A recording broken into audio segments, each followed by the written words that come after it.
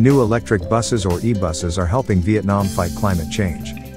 With 58 million motorcycles and 3.6 million cars, Vietnam's busy roads are big contributors to air pollution.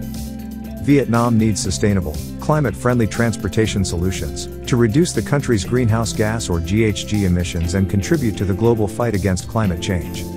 That is where ADB comes in.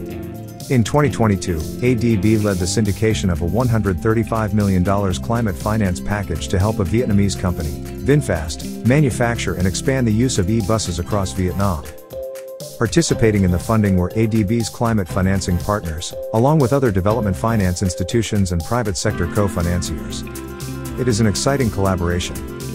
VinFast Trading and Production Joint Stock Company is Vietnam's first domestic car and e-vehicle manufacturer, developing its own cars for the domestic and international markets. This collaboration between ADB, VinFast, and financing partners will help modernize the transport industry in Vietnam. The partnership is also raising consumer awareness about electric vehicles and promoting science, technology, engineering, and mathematics among young women. ADB is also coordinating with VinFast to assess the impacts of Vietnam's transition to electric vehicles in economic, social, environmental, and infrastructure terms.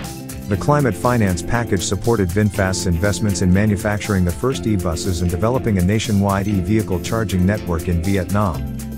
The e-buses, manufactured by VinFast, are now operated across the country, including in the cities of Hanoi, Ho Chi Minh City, and Phu Quoc. The VinFast e-buses, funded by this climate financing, are expected to reduce Vietnam's greenhouse gas emissions by an estimated 155,000 tons over their operating life, and help the country fulfill its commitments to the Paris Agreement on climate change.